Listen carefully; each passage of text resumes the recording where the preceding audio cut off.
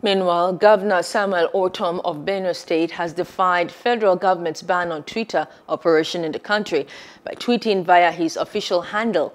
FG had on Friday last week suspended the operation of the microblogging platform for allegedly allowing contents capable of threatening the corporate existence of Nigeria. Despite the ban, some users have continued to access the social media via the use of virtual private network (VPN). Governor Ortom, who tweeted on Tuesday evening, said the decision by the FG to ban the platform was illegal. Hello, hope you enjoyed the news. Please do subscribe to our YouTube channel and don't forget to hit the notification button so you get notified about fresh news updates.